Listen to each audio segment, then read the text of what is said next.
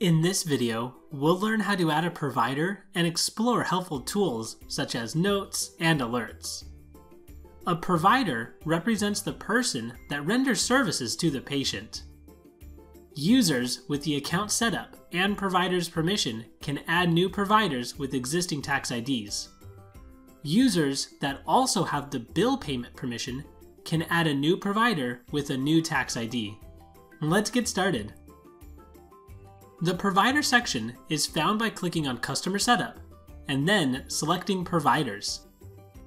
View all of your current providers by clicking Show All or locate them using the search field. To add a new provider, click the New Provider button, then select whether your provider is an individual or an organization. Partner with your payer to understand how your provider is credentialed.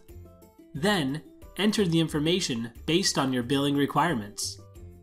If needed, you can use the magnifying glass next to the NPI and taxonomy fields to search within the NPI registry and to look up taxonomy specialty codes. Ensure your NPI number is correct, as this is a common reason for claim rejections and denials. Next, we will enter the provider's billing information. To begin, assign the provider to a practice. Please note that the practice cannot be changed after saving the provider record.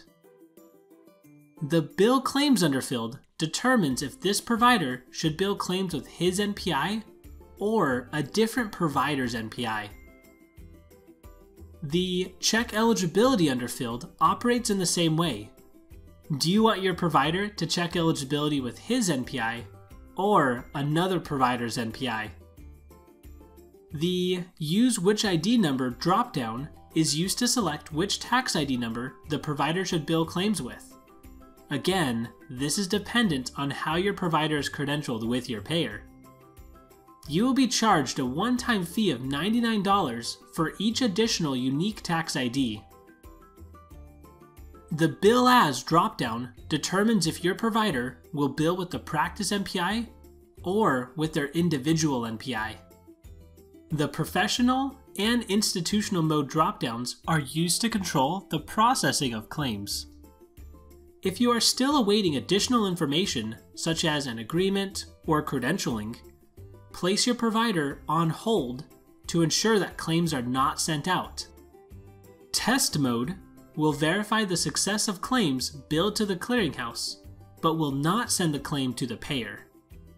When you are ready to send claims to your payers, set your provider to production to send claims to the clearinghouse and on to the payer. Next, enter the provider's contact information and any necessary ID numbers. Within the side panels, you will have the option to add notes or alerts relevant to this provider. The Notes tab is a free-form text field and is a great place to leave important information for your team to view. Alerts are another helpful tool to ensure your team is aware of any important information. Alerts will cause a pop-up message to appear when this provider is opened within the application. Adding and viewing alerts is easy. Click the Alert side panel, then select Add Alert.